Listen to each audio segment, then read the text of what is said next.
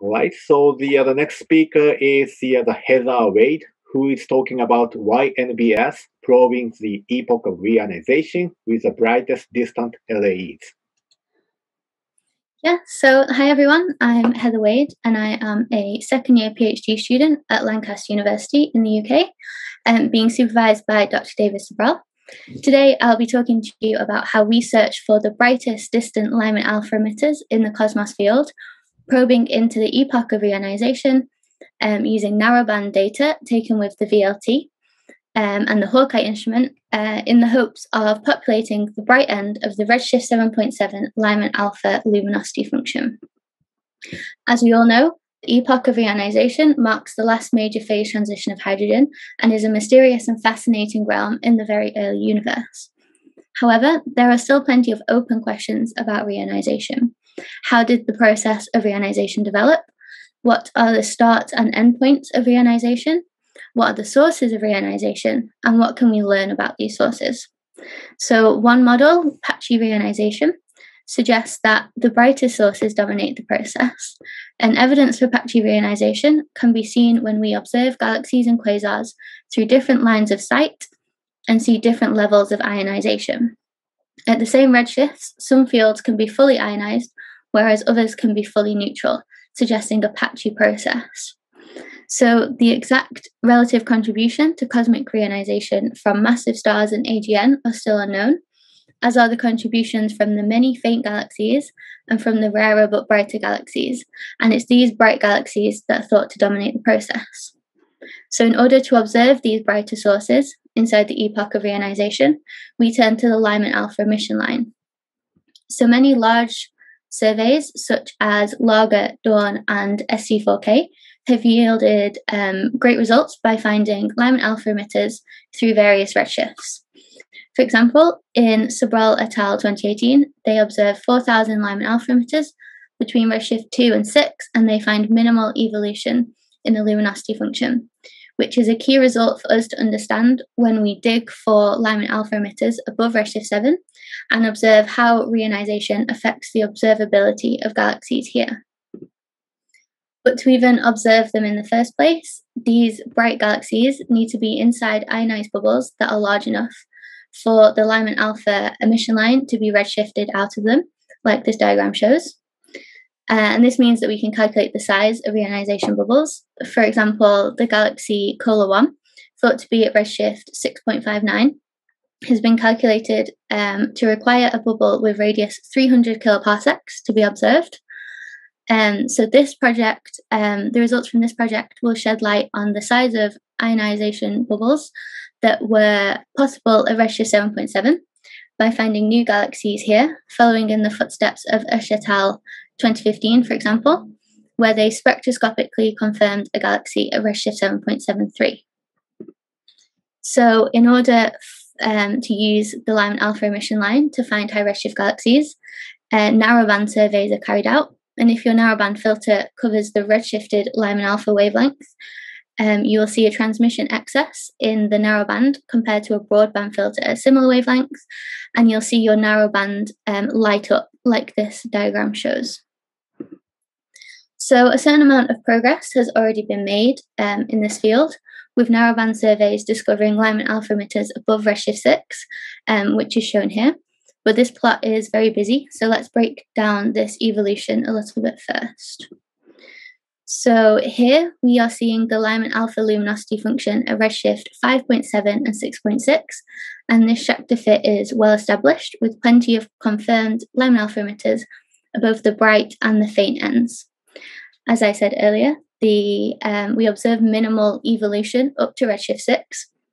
And above redshift 6, we expect that the amount of neutral hydrogen in the universe will mean that the fainter sources are no longer visible, which we see here with this drop in the luminosity function at redshift 6.6. The observed differences in the faint ends is possibly evidence of patchy reionization, as we would expect the real number densities of these two redshifts to be similar, but we miss the faint sources as they can only be observed if they are inside the ionized bubble of a brighter source. So as we move to redshift 6.6, we see a very different picture of the universe. These blue stars are showing the exciting new results from the Larger survey, Wald et al. 2021, which has observed the largest area of redshift 6.9 so far. This survey covered multiple fields, and they observed significant cosmic variance between them. For example, they found an excess of sources in the cosmos field compared to other fields observed, showing that a more ionized field shows a higher number of observed Lyman-alpha sources. So this shows that the picture is far more complicated than us just being able to observe bright sources, with faint sources disappearing in their clouds of neutral hydrogen.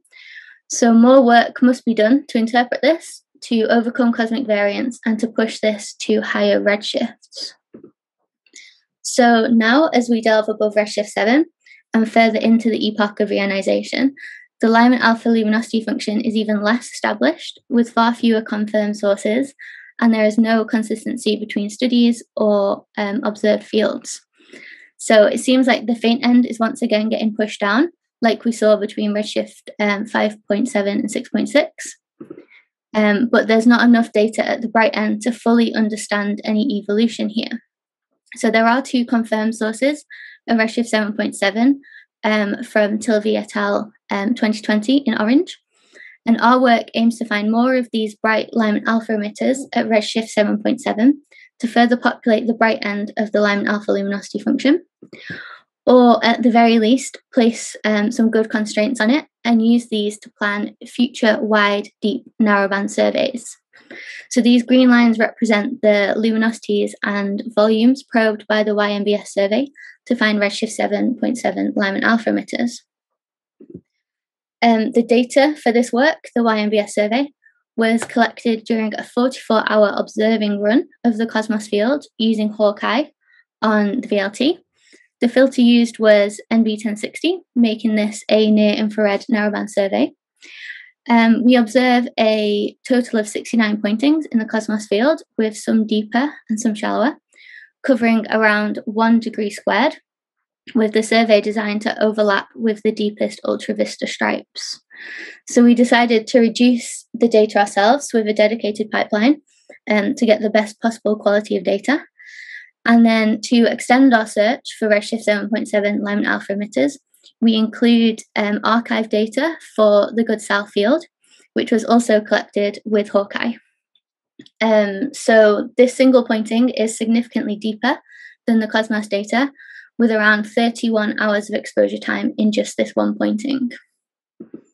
So I don't have time to discuss the line emitter selection process, but we follow the methods of many other similar surveys, which includes cross-matching to catalogues of known photometric redshift values. So due to the nature of the surveys, our sample is dominated by lower redshift sources, but we can select these redshift 0.6 H-alpha emitters and calculate a preliminary luminosity function. So despite further work yet to be done here, our sample green is comparable to other, which is very good news. Studying these low redshift galaxies is still very useful in order to better understand galaxy evolution. And this work will hopefully be coming to an archive near you in the next few months. So back to Lyman-alpha emitters in the epoch of reionisation. Here in this ZJH colour diagram, we exclude any sources with a redshift value below 3, and we highlight the approximate area where we'd expect to see Lyman break galaxies at around redshift 8. So once we apply the Z-band limiting magnitude, shown as these purple squares, we can see several sources here. After visual checks, we find that we potentially Lyman as a very preliminary result on the redshift 7.7 Lyman-alpha luminosity function here in black. So there's still plenty of work left to do here, but hopefully we can continue to better understand the trends in the redshift 7.7 Lyman-alpha luminosity function, so we can learn about the epoch of reionisation and the size of ionized bubbles that these sources produce. So look out for a paper with the final results of this soonish. Important future work in this field requires surveys across multiple fields to reach wide areas and overcome the field-to-field variance, and to observe the bright end of the Lyman-alpha luminosity function accurately. This intermediate luminosity region at redshift 7.7 is also yet to be fully studied and constrained, despite it being possible with current telescopes. A large sample through all luminosities is needed, and it is also especially important to follow up and confirm any sources that are found. The Lyman-alpha luminosity function at redshift 8 is also unknown, and future technologies will hopefully probe this as well in the coming years.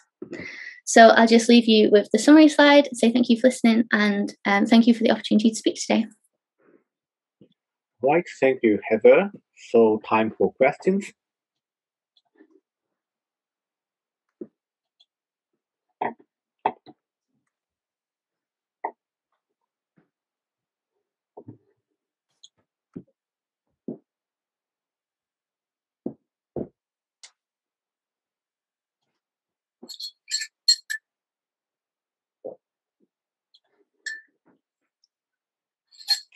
So now we are waiting for the 10-20 seconds for people to write up their questions.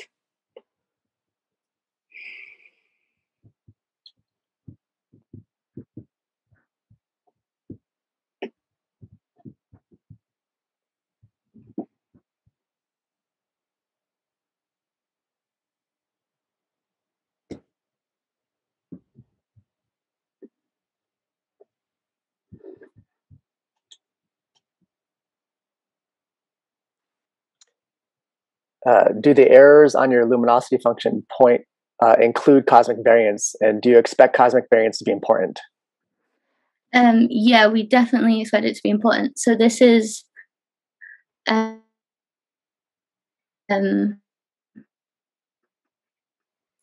area we like the full cosmos field.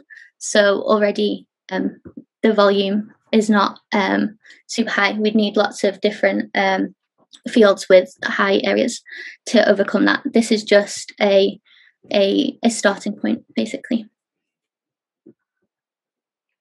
Right, so we got the question from Rebecca Bowler. Do the errors on your luminosity function point into? Oh, yeah, this is the same. Yeah, okay. I asked that one. Oh, it's the same. Okay, all right, great. So anything else? Oh, yeah, Yuichi Harikane asked a question. What are the UV magnitude of these sources? Are they UV bright? So these two that we found here are very preliminary. So off the top of my head, I don't know. But that is definitely something that we would look into and try and confirm whether these are redshift 7.7 Lyman-alpha emitters first. Yeah. Okay, great. So I think the other time is the other running up. So yeah, all right. So yeah, let's thank Heather again.